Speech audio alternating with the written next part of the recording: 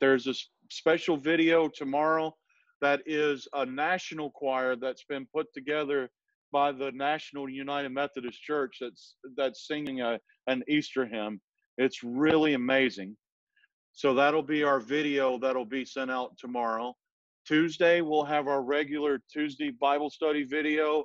Wednesday, we'll have our Lenten Bible study video. And this week, the focus is the boundary breaking miracles of Jesus.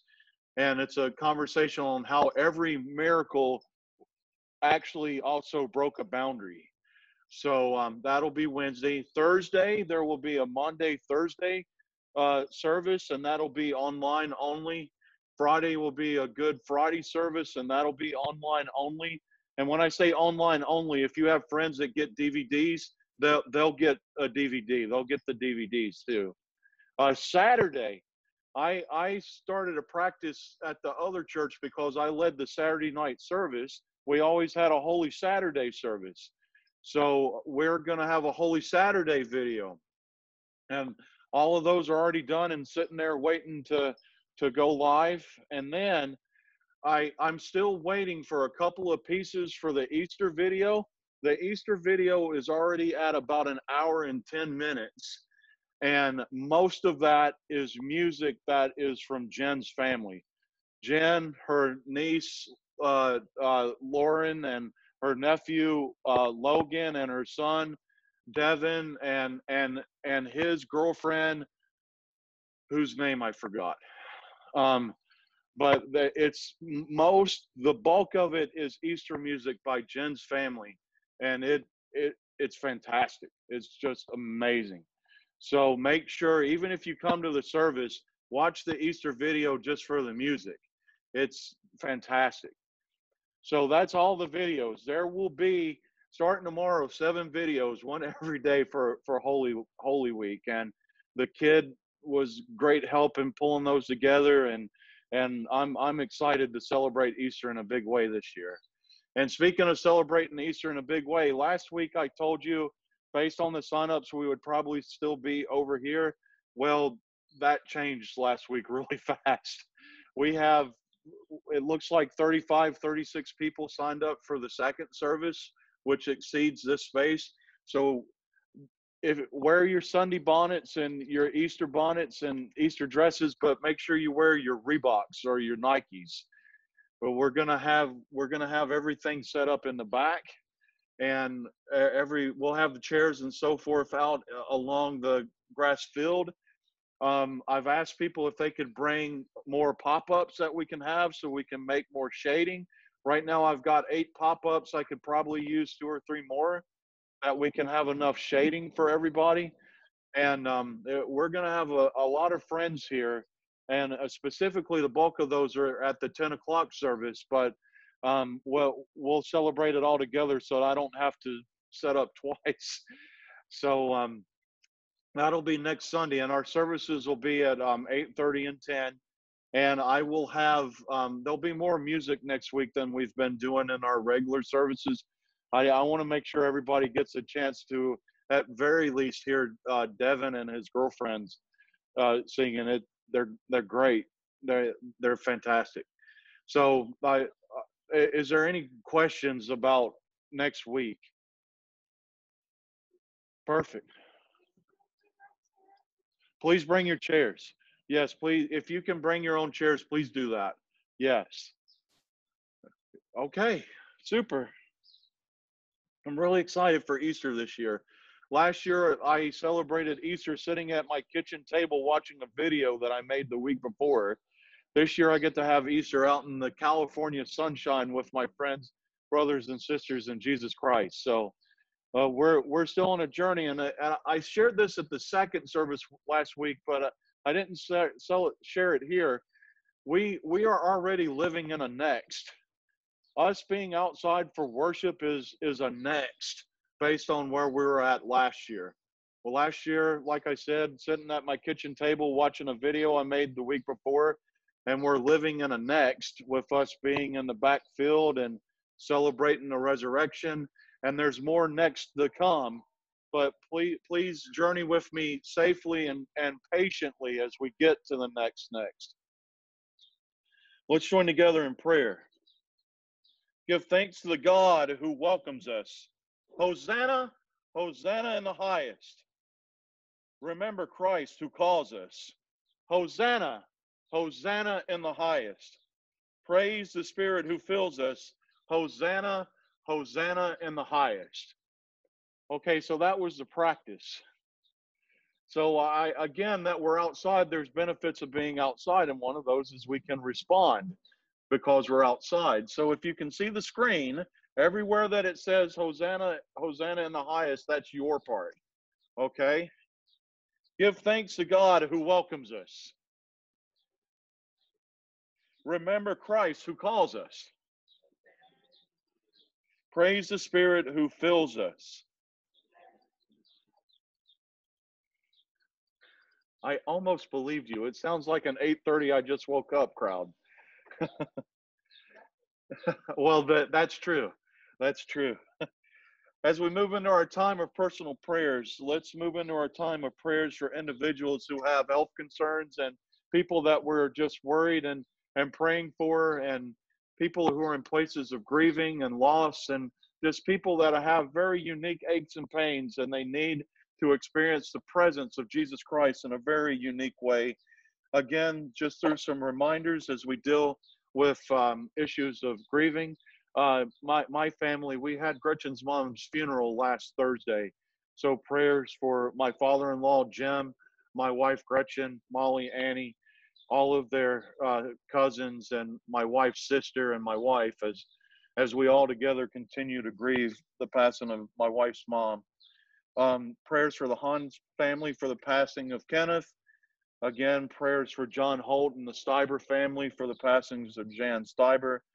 And also continued prayers for all of our dear friends dealing with issues of cancer. Les and Jean's daughter, Larry and Kathy and Larry's brother-in-law.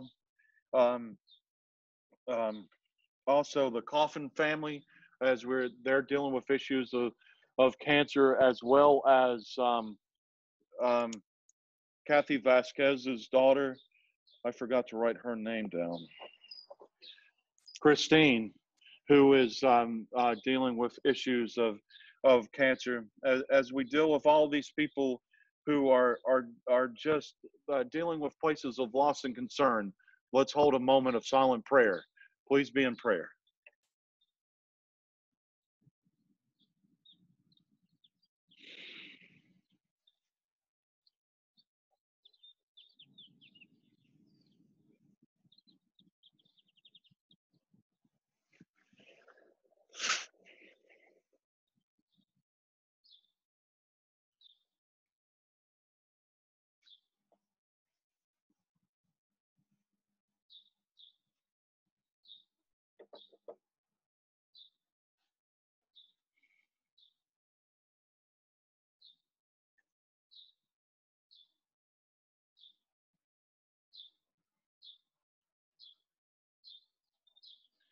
And as you're praying for these, to make sure that I shared the names of Jim Coffin and Connie Hall.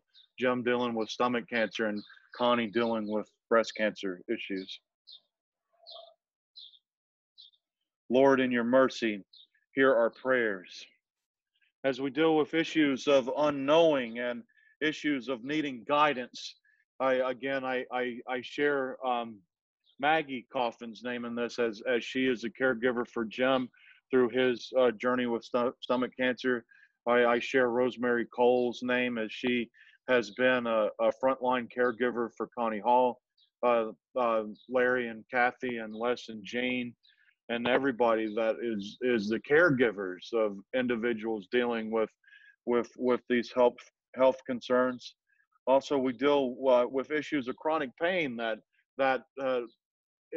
affects our decision making and so forth, as we pray for Marie Fisher, who is dealing with issues of chronic pain, as we pray for David McNally, who is still healing from shoulder surgery, and also praying for Sandra Jack as a caregiver to Ron on his cancer journey as well. Just there's so many caregivers and so many people that have to make decisions for themselves and for others in very intense situations.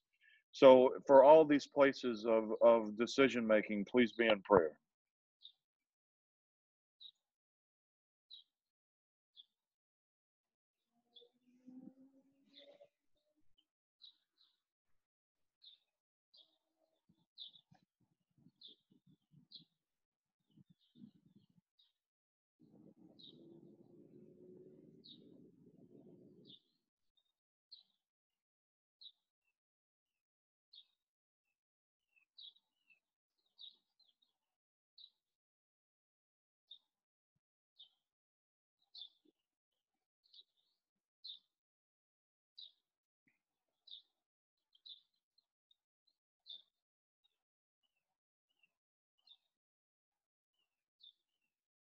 Lord, in your mercy, hear our prayers.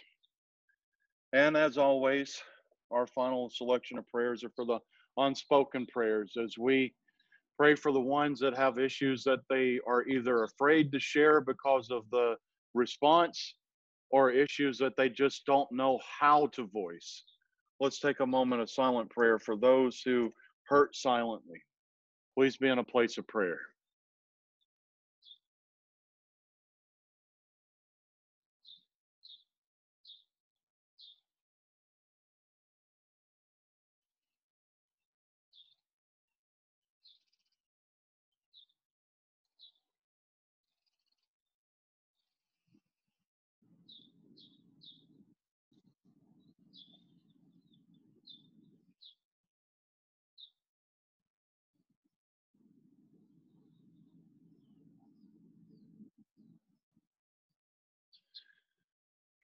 Gracious, precious God, in all ways and through all things, be with us. Precious God, through our needs and our concerns, guide us. Bless us all, Lord, as we turn to you at the feet of your cross to ask for care and comfort. In your Son's precious name I pray. Amen. So I'm going to give you a preview of one of our Easter songs. This is our song this morning is Jen's son, Devin, a special guitar offertory for us.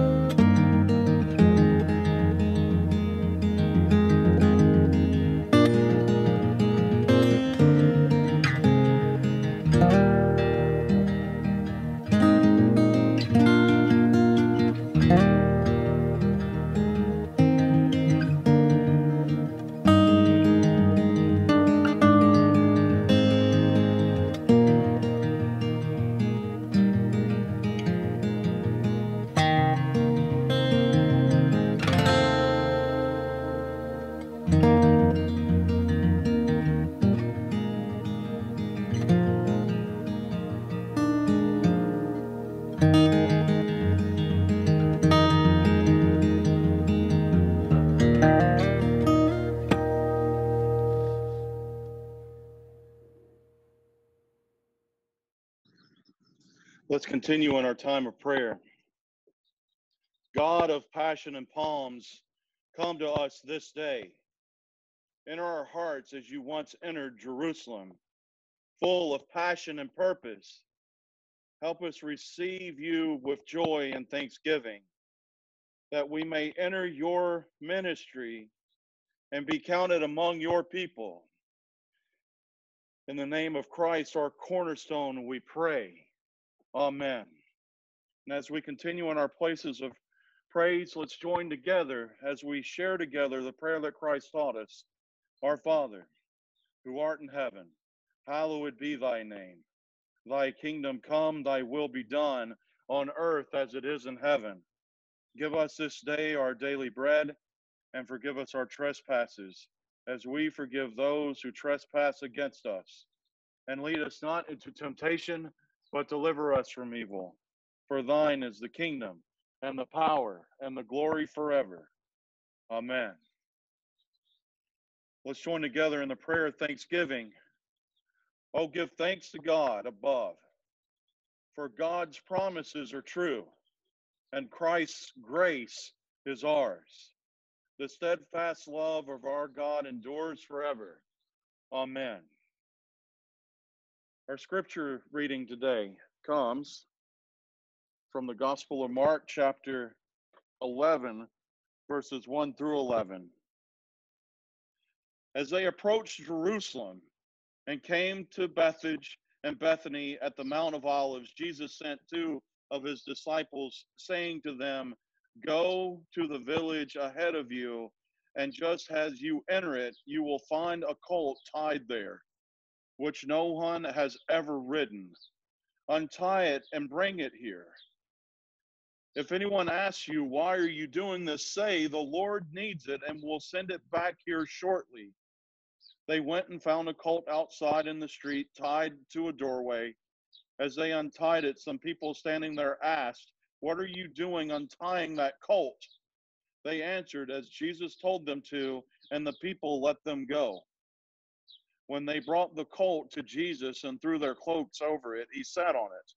Many people spread their cloaks on the road, while others spread branches they had cut in the fields. Those who went ahead and those who followed shouted, "Hosanna! Blessed is he who comes in the name of the Lord. Blessing is the coming kingdom of our father David. Hosanna in the highest heaven." Jesus entered Jerusalem and went into the temple courts. He looked around at everything, but since it was already late, he went out to Bethany with the 12. Thank you, God, for the inspiration of your word. Amen. Precious God, be with us today as we celebrate this wonderful event leading towards the cross of salvation. Be with us today, God, as we look at our place in that journey. And to know that although that there are some major key point moments, there are other moments that we don't think of that prepare the way. Precious God, we thank you for all the ways that you have prepared a way to forgiveness for us. And be with us today as we celebrate them. In your Son's precious name I pray. Amen. I'll remember to look behind me at Paul and the Allers today. As I also turn around and talk to you, I want us to think about this celebration, and I'll give you a quick history lesson real quick, as the Palm Sunday experience is very much a part of our celebration of what makes us Christians.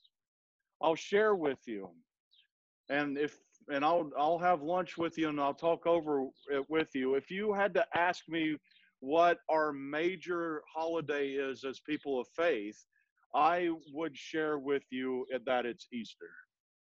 Many of our friends who may not have a place of traditional practice, that may not sit and worship every Sunday and listen to the pastor drone on for about 15 minutes and finally be able to be set free and go home. Many of our other friends may say it's Christmas, and Christmas is a bright and wonderful day because it's the day that the Savior was born. But for me, In one instance where we celebrate a birthday, the other instance we celebrate a resurrection that conquers sins. So my major holiday and the one that I always look towards the most is Easter, because Easter is the one that makes Christ the risen Savior. When we begin our Easter journey, we commonly kick it off with this Palm Sunday account. This is the movie. If you like the old cowboy movies, I'm going to move a little bit closer. No, then Nancy won't see me. Mike, do you care if you don't see me? I got to pick you or Nancy. Okay. If you remember watching old cowboy movies, John Wayne or Clint Eastwood rides in the town, and that's the pivotal moment that you know that something different is about to happen. The hero rides in the town, and you know that that person is there to spark some kind of change that's going to make the town better. That's usually where that the cowboy movies start. If we use that same writing scenario, that's where the Easter week service starts. And for many of us, it's where we really start practicing and focusing in on Jesus Christ riding in the town, riding into Jerusalem on the back of his trusty donkey to make a major change take place throughout the world. Today, I want to share with you things on a little bit of a different level. And where I just shared with you, I'm more of an Easter Christmas than a Christmas Christian. I will share with you that we need them both for any of it to happen. And where so many times that we look at the Palm Sunday events as Jesus Christ riding into town, becoming the one who is going to spark change for the world, those changes sparked in Bethlehem the day that Jesus Christ was born. And that journey to the cross started day one. I want us to think about something that's hard to see in the moment. And many times we have to look backwards in our lives to see how God is really active. We have key moments that we celebrate. We celebrate the first time that we went to church. And we have that key moment, that marking moment that says, this is the first time that I had an interaction with faith. When I walked down the aisle at Cornerstone Baptist Church as a 14-year-old to receive Jesus Christ as my Savior, that's a key point moment that I can say this was a moment of justifying grace in my life, that I had interaction with Jesus Christ and Christ became mine.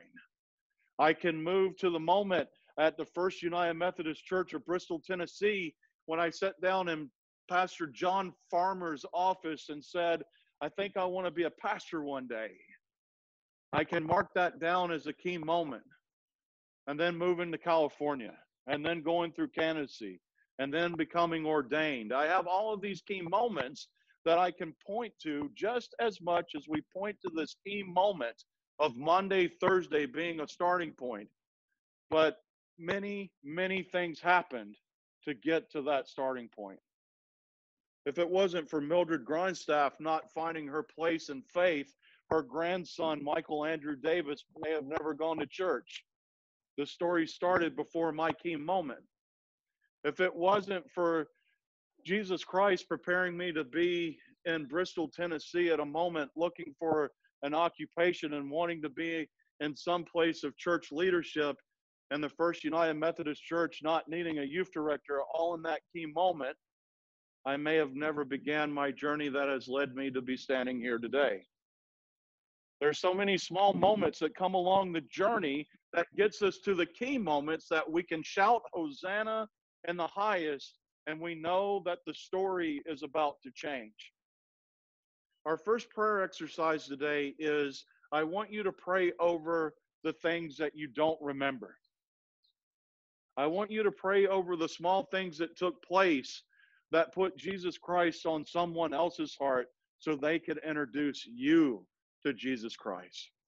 I want you to celebrate maybe the key moment that put you and that special someone in your life in the same room that you met for the first time, and now you've been married 50, 60 years. There's so many key moments of celebration, but without the moments of journey to get to that place, those key moments don't happen. Let's be in a moment of prayer for the ways that Jesus Christ, that God prepares pivotal moments. Please be in prayer.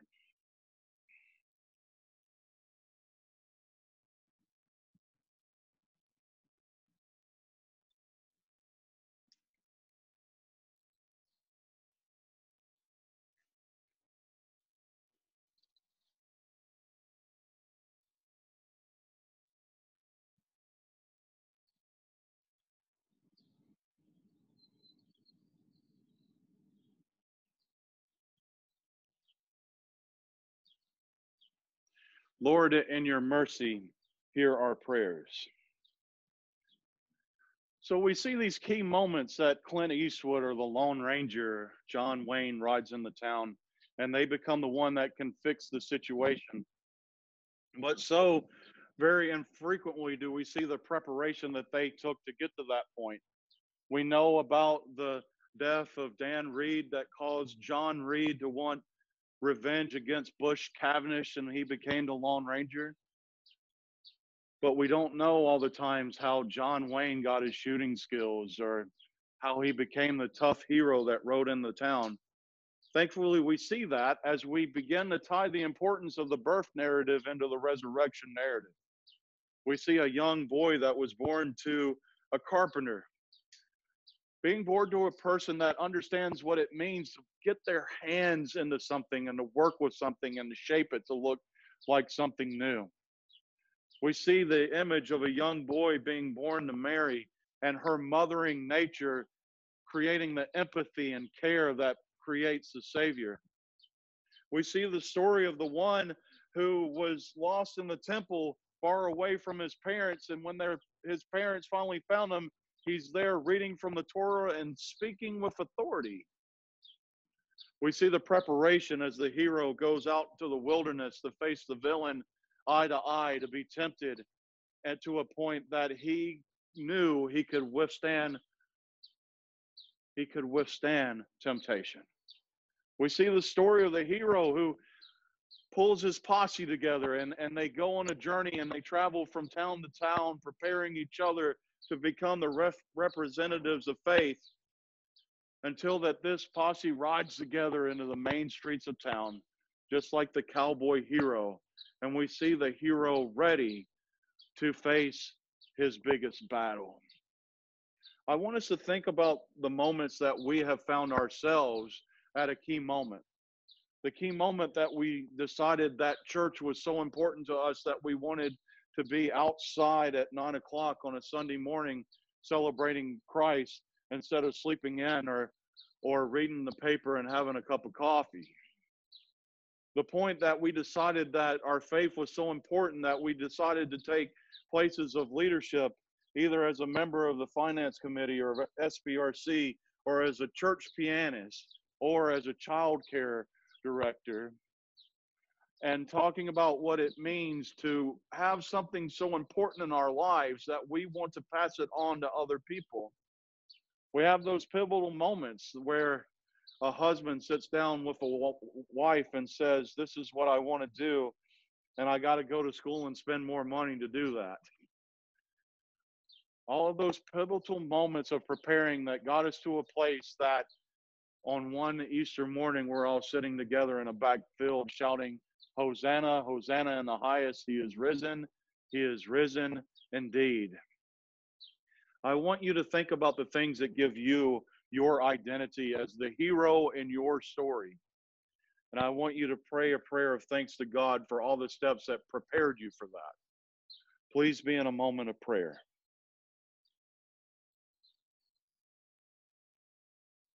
And as you're praying, as I turn around to our dear friends in the cars, I'll make sure I said trustees and Sunday school in that blessing points too.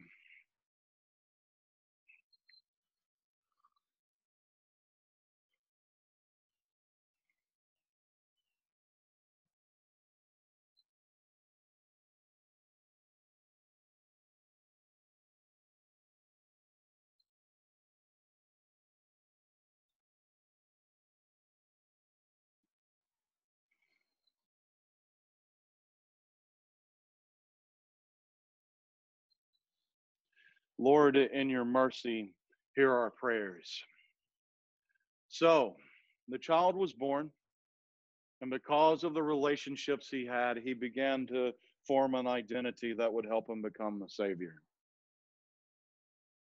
A child is born and he goes through life events that he collects friends, he collects experiences, he collects opportunity, he collects skills, and becomes equipped to become the hero of the story.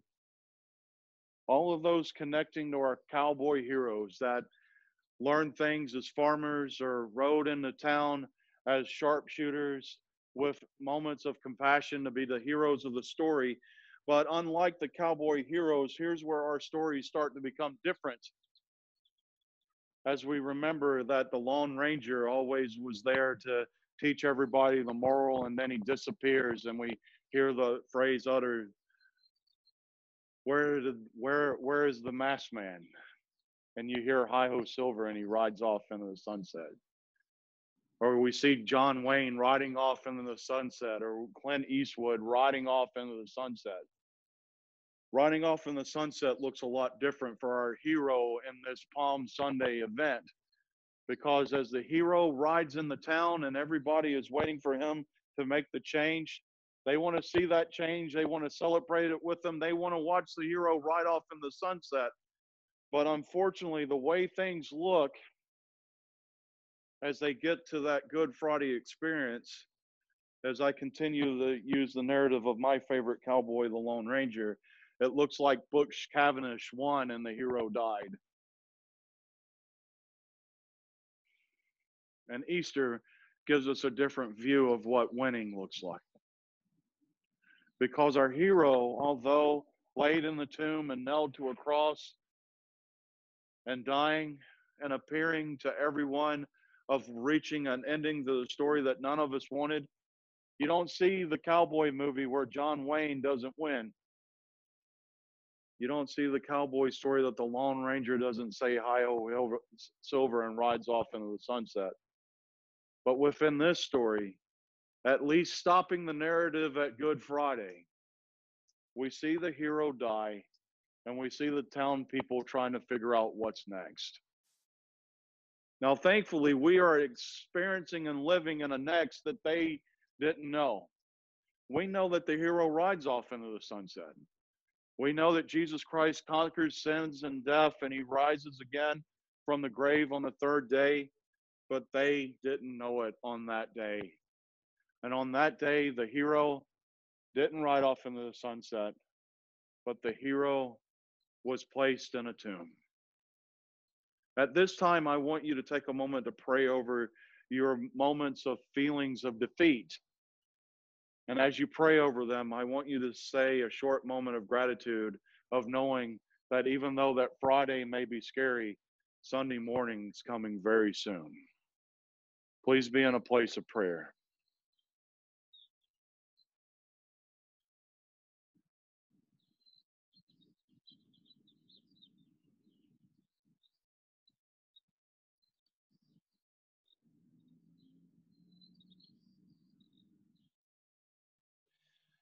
Thank you, God, for the journey from birth to the cross.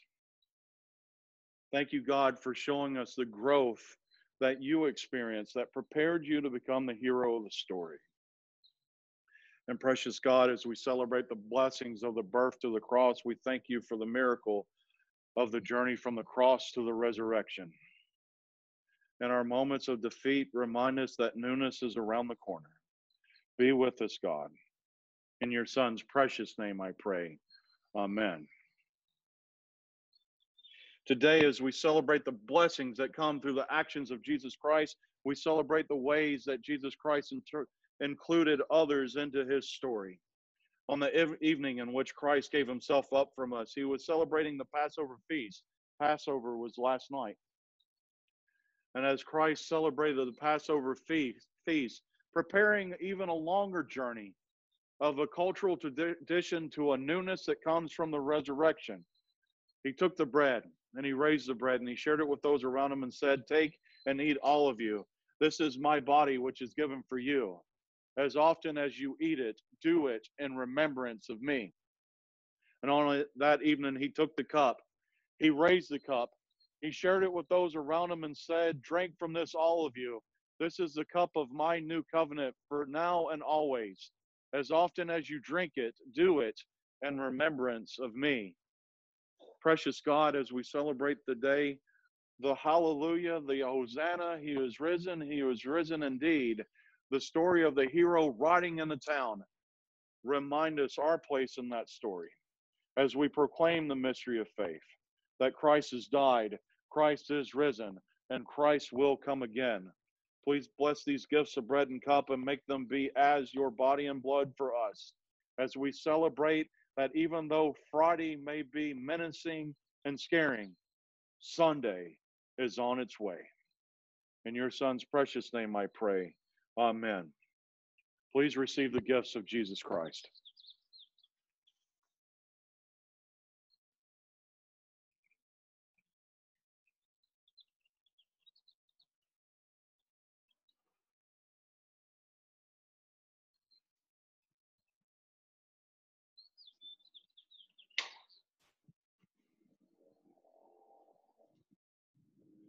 The phrase that I stumbled over a minute ago is, "Where is that masked man?"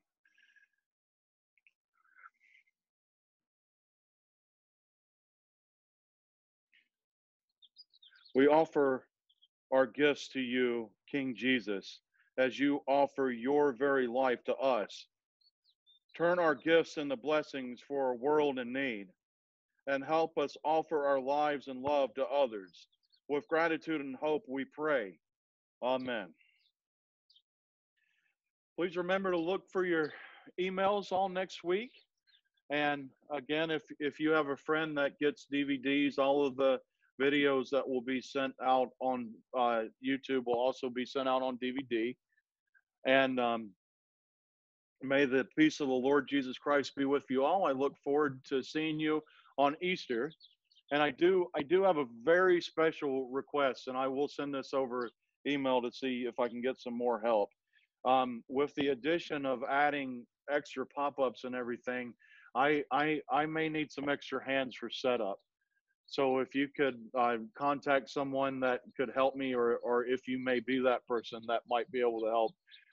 Annie and I will probably need the most help around 7:50 next Sunday, and that help will be with setting up the pop-up tents. So if you're free, or if you can mention to somebody that is physically able, I would appreciate it. Okay, are you ready? We didn't shout it this year, but let's do it now. Hosanna, Hosanna in the highest. Are you ready? Hosanna, Hosanna in the highest. May the peace of the Lord Jesus Christ be with you all. Amen. We'd like to have the opportunity to get to know you. Please email us at ncumcinfo@gmail.com. And if you've been enjoying our services online, please email us. Please say hello. Again, that's ncumcinfo@gmail.com.